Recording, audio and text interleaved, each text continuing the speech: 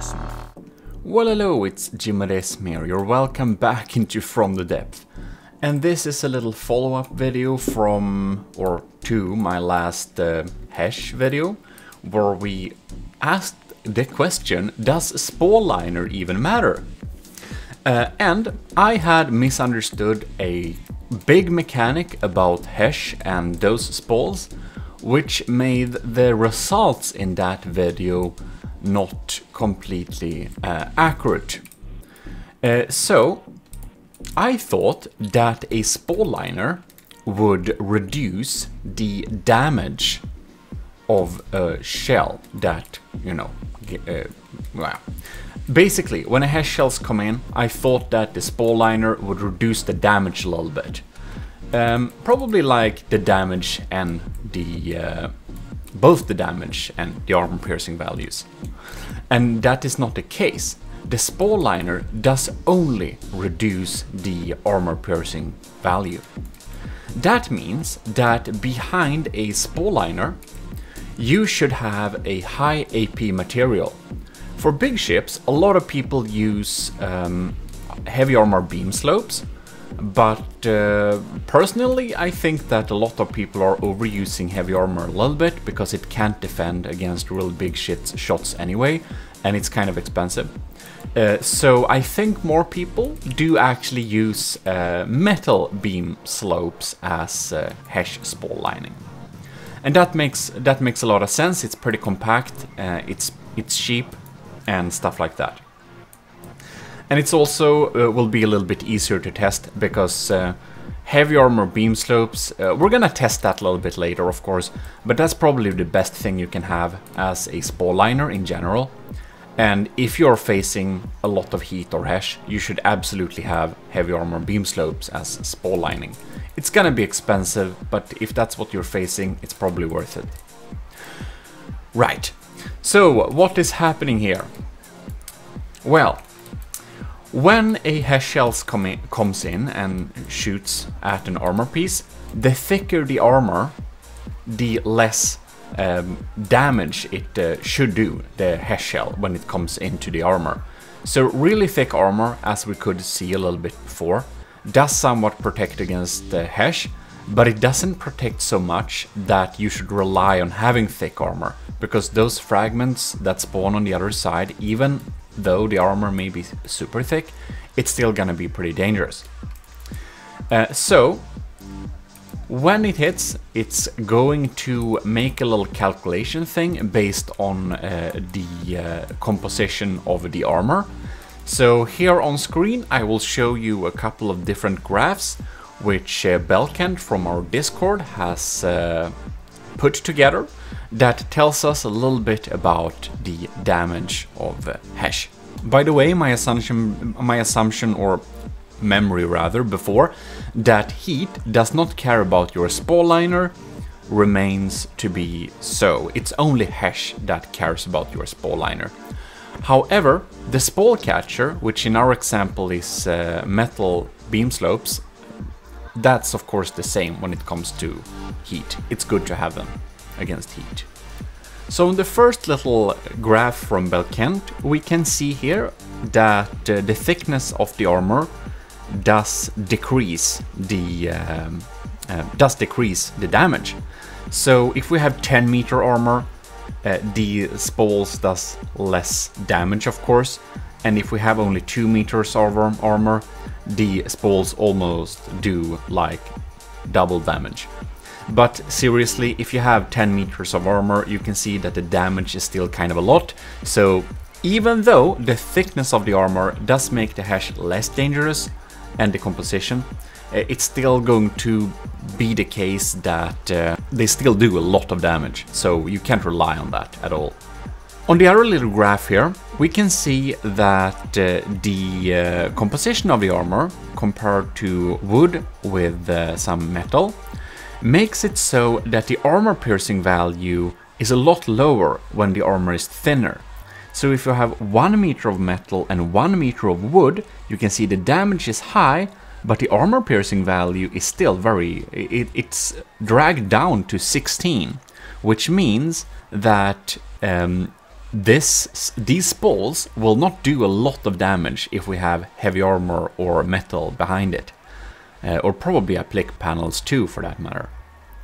And if we look at the thickest example, where we have 9 meters of metal and 1 meter of wood, we can see that the spall liner drags down the AP value by 8. So even though you have very thick armor, it seems that the spall liner is actually doing a difference.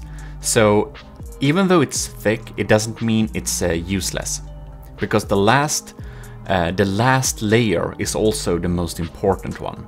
And here just a little bit grazingly, we have HESH damage compared to AP, as well as AP. And if you want to see the graph yourselves, you can just go to the hashtag from the Depths channel in our Discord, and well, Belkan posted it there a while ago, so you can see it in just a few days.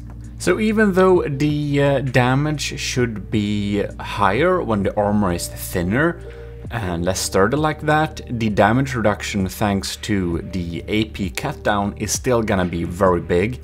And here we can see some calculations that I don't want to think about too much, because I don't like to think too much about math equations when I'm playing from the depth, but it's pretty useful.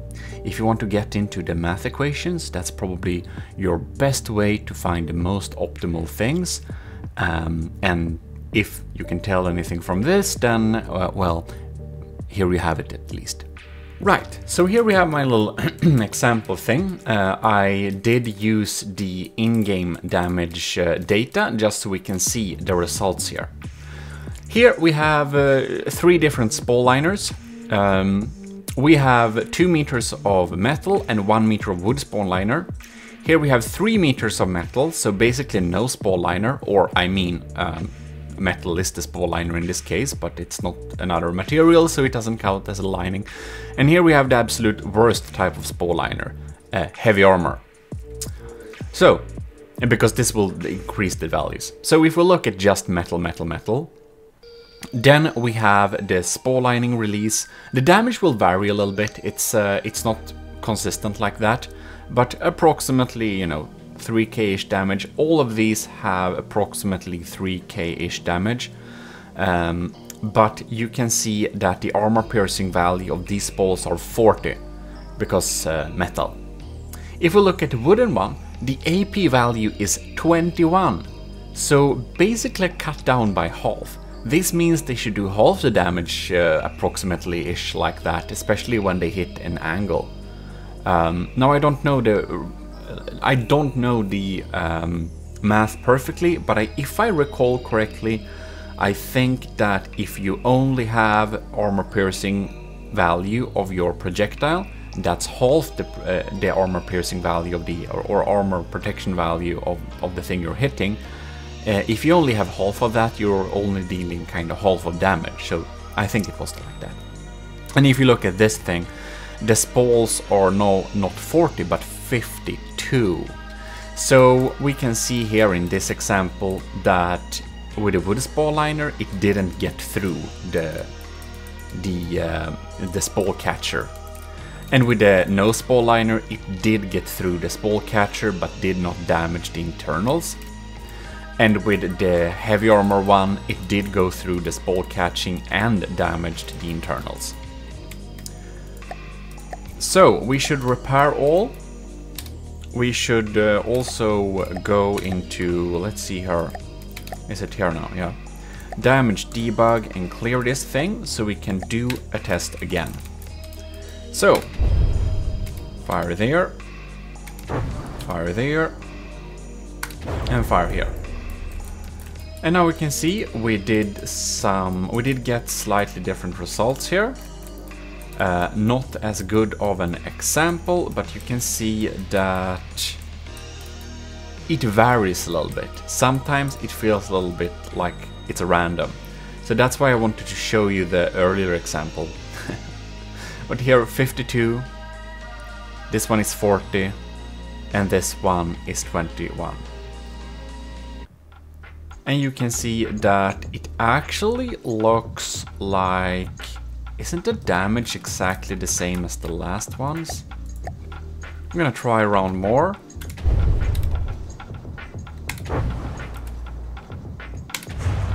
Here we go. So, yeah, okay, cool. The damage does not vary at all. The damage, now this is a ricochet. The damage is the same. 2686 on this. 28. Yeah, so since this is thicker armor, it gets the least amount of damage, you know, at the heavy armor. This armor is the thickest, so the damage is reduced the most amount, it seems then. And for this one, it's in the middle, and for this one, it's the highest, because this armor is the thinnest, because wood it's kind of flimsy. See, it didn't get through. Did get through the spall liner and damaged the internals. Did get through the spall liner and damaged the internals. And yeah, by the way, of course, I should have thought about that. If we just look at... No, that's the wrong one. Here. So, the armor piercing value of the spalls are 40. And in this case, they are 52. So we would only see a difference between these components if we had a heavy armor spall liner. Because of course, and we're gonna test that right away, by the way. So if we already have more than the AP value under the material we meet, then we of course are going to deal more damage, and if it's twice that, it ain't gonna matter.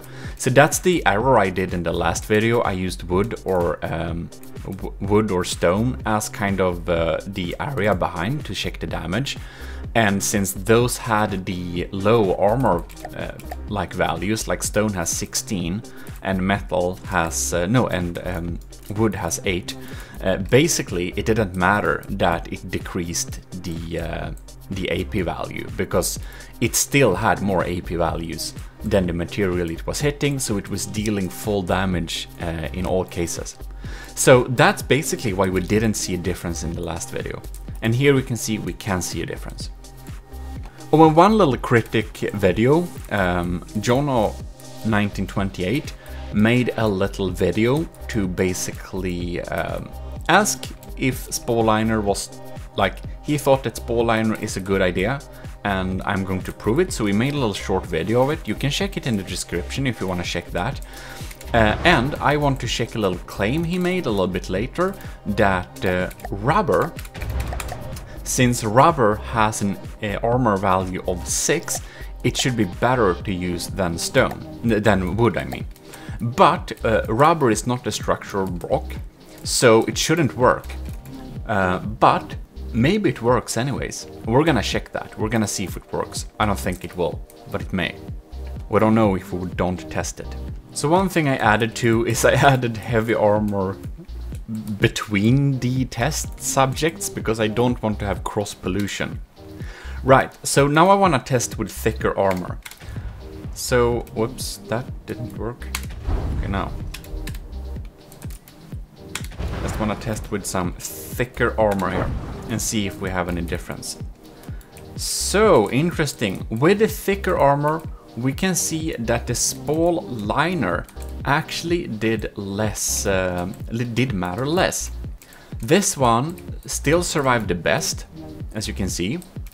This one, well, it was kind of lucky, but you can see, oh yeah, both of these, all of these slopes were completely disappeared.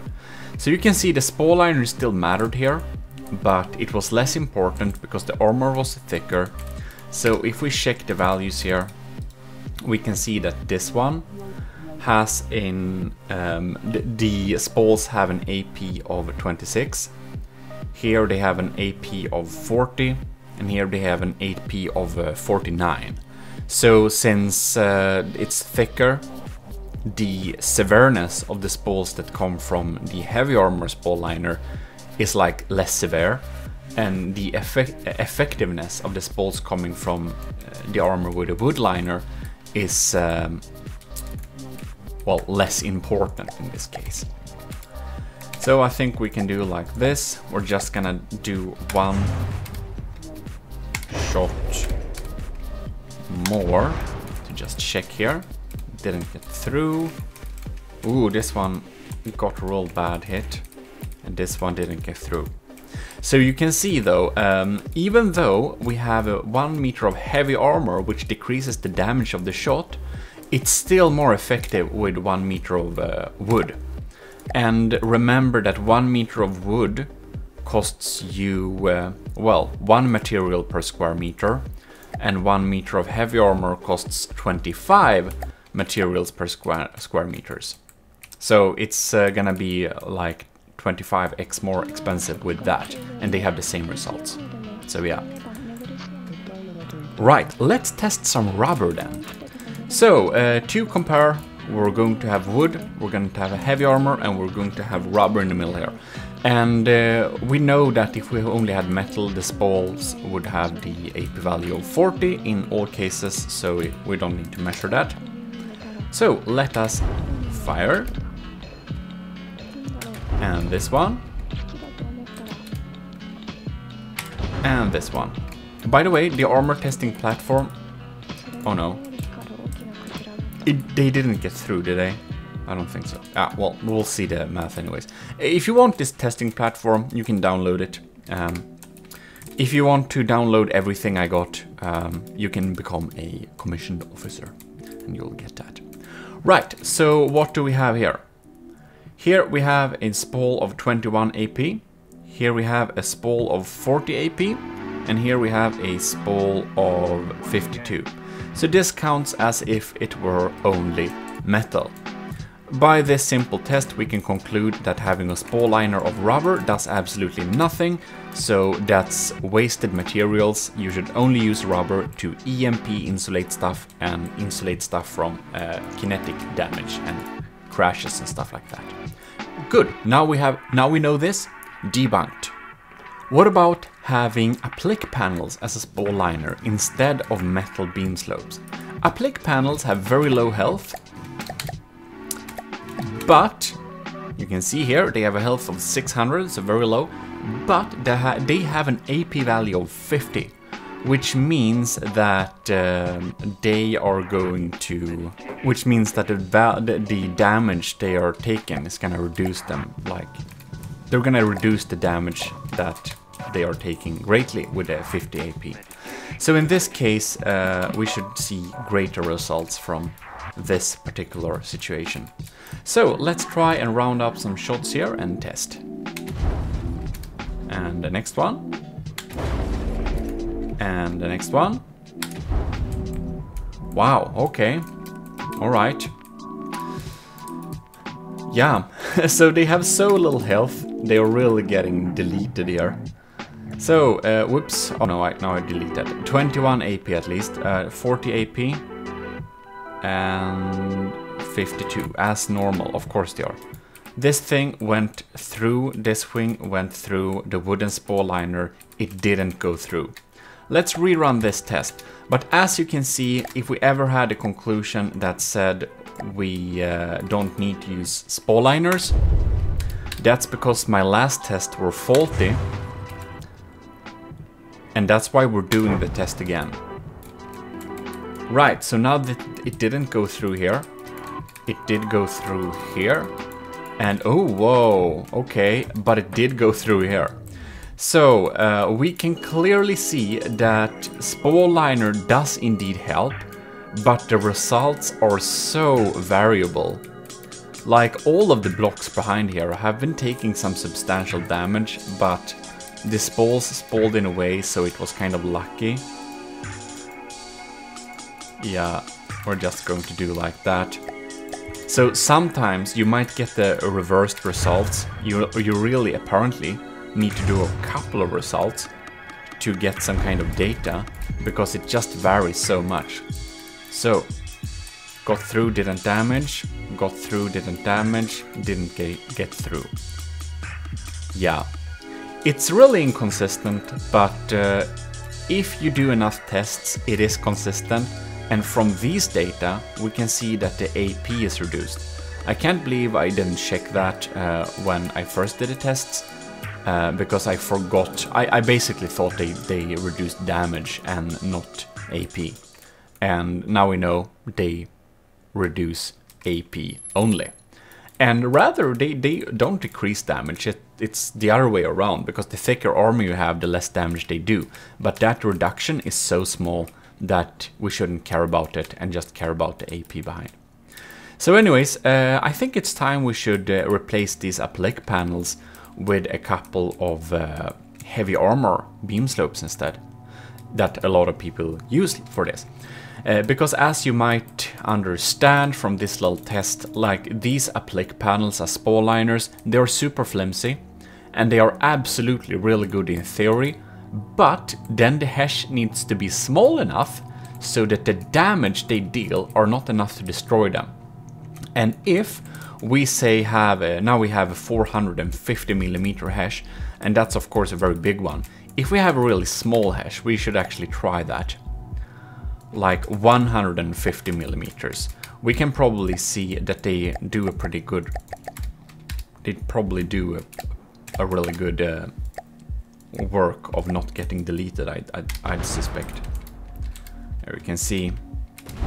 Didn't do much. Whoops. Come on.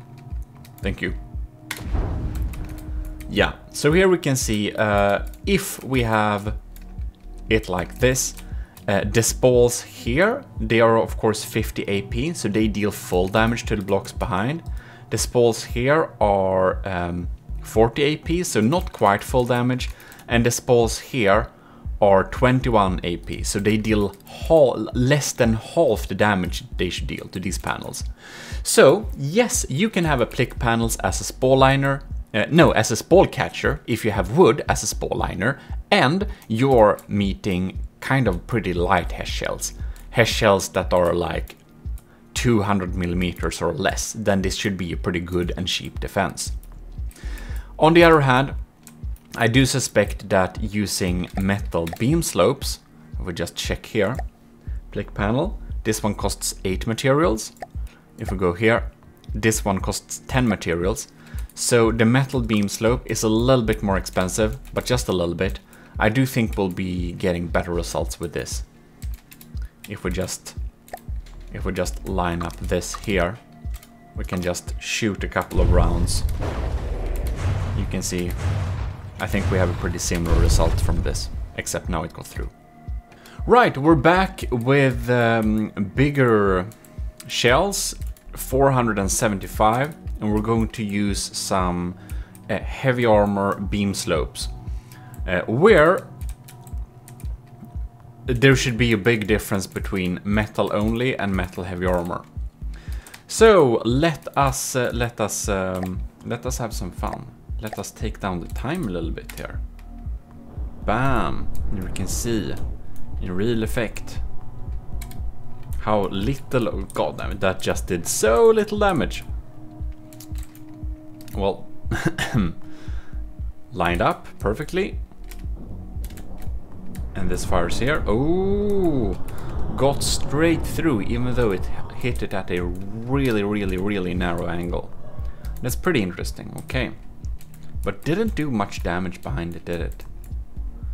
Line it up here and fire. And here we can see. Ooh, I wonder if the damage reduction kind of helped a little bit here. Well, let's check some values here. So here we have 21 AP, 3400 damage.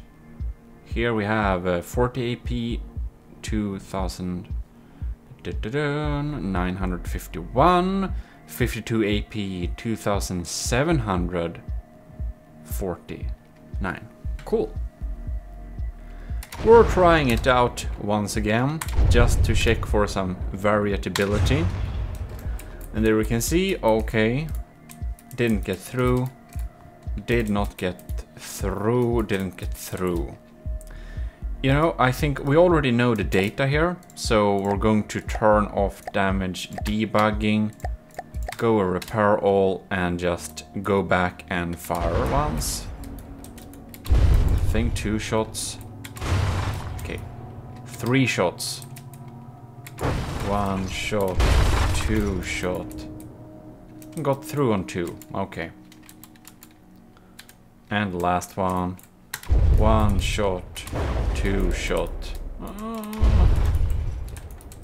Alright. If we do like this, 1, 2, 3, through on 3. 1, 2, 3. Yeah, so, oops. So the damage, as you can see, does it like that. 1, 2, 3. No, it really got... Did I shoot several there? This is weird. Anyways, 2 shots, no problem. Third, it just gets through there. 1, 2. Yeah, 2 through on 2. And this thing, 1, 2, well, through on 2. Yeah, so okay, it seems that, whoops, the spall liner does indeed do something. It seems to be a valuable asset to have from all test results so far. It seems indeed that just my little mistake before was the big thing that just made it kind of useless. So we're going to do one last test here, and I'm going to try and test the effectiveness of spall liners versus... Well, the effectiveness of spall liners versus more space. Because in the last test, it looked like it were kind of important that we just have the most space possible. So here we can see we have a little setup thing here. We captured this and mount it here. Just like that. We have very thin armor. But the only difference is we have increased the space that's going here. So in the last results we came to the conclusion that the spall liner may seem to be about as important as just increasing the space. And those values we got from the last episode were probably not very true. So it seems that perhaps having a spall liner in those cases just increased the thickness of the armor and thus reduced the damage of the shells, while the increased space in this air gap makes it so that the HESH spread out just doesn't reach very much deep into the armor. So let's try this out. Here we have a HESH straight on like that. I want to see a rerun of this because I wondered, did they go through completely? No, they spawned here. Okay, so the air gap worked. Good. That's just what I wanted to know. And there. And there. Right, so here we can see the spread out is really wide, did not have no chance to go through. The spread out was less wide, all of the panels, all of the beam slopes behind got taken out. Here the spread out was so sharp that they actually damaged the internal components. And why do I use steam parts as internal components? Well, in Jonas' little rundown, he basically said that, you know, decrease the AP value of the shots should protect the most against components with some AP value. So I think this has a 20 or 15 or something like that. Here we can see, whoops, they have 20 AC. So if we decrease the AP value, they should actually take less damage from spalls if they go through the protection layer in front of it. Anyways, let's shoot again. Here we can see, bam, damage to internal components. Shoot again here, bam, no damage to internal components. Some of the blocks here got destroyed. And if we go to the last one, 2 meters, yeah. So having an air gap seems to be quite important. I wonder, however, having 2 meters like this in general seems to be a little bit better than having just 1 meter. Not a huge difference so far, but some.